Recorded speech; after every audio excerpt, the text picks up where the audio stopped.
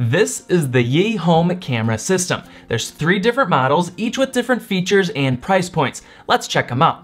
What's up guys, I'm Ben from AuthenTech. As a quick introduction, these guys at Yi were the same ones to make that new 4K action cam, which I reviewed and it was awesome, so you can check that out here. First, let's start with their original home camera. It has a 720p 111 degree wide angle lens. Setup on all these cameras is quick and easy. You download their app, connect it to your Wi-Fi network, have the camera scan the QR code, and boom, you're all set up. I will say the app is nice and intuitive. Connecting to the camera feeds is very fast. There's plenty of settings and customization for each camera that I really appreciate. Every once in a while, the app would crash on my S7 Edge, and hopefully with time, these bugs will get squished. The camera also supports two-way communication, digital zoom, and IR night vision.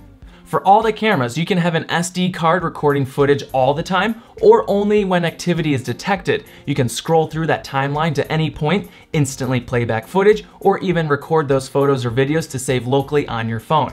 All the cameras also support activity alerts. Plus, you can set specific regions to be alerted, kind of like smart zones. A nice bonus to those activity alerts is when motion's detected, it'll auto-upload that video clip just in case that burglar were to steal the camera. Optional cloud storage is coming very soon, as well as monitoring the cameras from your computer. I look forward to those features. Okay, so price for this first one is only 50 bucks. Moving on to home camera 2. It has a 1080p 130 degree wide angle lens. Comparing video footage to the 720 camera, you can clearly see the difference in quality. Also that crazy wide angle of this camera too. Plus it has smart HDR feature that improves the dynamic range. Its price jumps up higher, $130, but that's still cheaper than Nest Cam, and you don't have their gouging fees they require on their platform.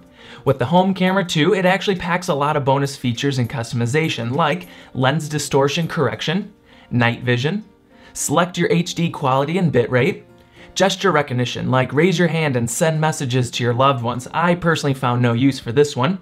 You have human detection for motion alerts. It even has baby crying detection. Overall, the camera quality and features are full-fledged on this camera too. Lastly, they just released the new dome camera, which can rotate and cover a full 360 degrees. The lens itself is 720p 112 degrees field of view. It also has night vision and two-way audio. The controller for panning and tilting is intuitive. One cool feature is you can set bookmarks of camera positions, so you can either manually jump to those spots quickly or turn on the auto cruise feature, which is awesome, and have it cruise horizontally 360 degrees or cycle through your bookmarks, stopping at each for 10 seconds. Another sweet feature is motion tracking, so when it detects motion, it'll auto follow and track. This is really nice. So price for the new dome camera is $70, sorta in between Cam 1 and 2. Now for my wish list, I have 2 main items. I'd really like to see support for If This Then That and RTSP. If because I could integrate these cameras with my other smart home gadgets to create some really cool recipes, like if motion's detected on this camera, then flash my LifeX bulbs red or something like that. RTSP because, well, it's a bit nerdy, so if you're interested, I'll explain that down in the description. Okay, so each camera has its own pros and cons, each offered at a different price point. And this is actually nice so that you can order your perfect custom setup for whatever best suits your needs. I'll give you all those links to check out down in the video description. Huge thanks to Yi for sending me these sample units, and thanks to you guys for watching. Be sure to hit that thumbs up and subscribe button for more tech videos, and until next time, let's live authentic.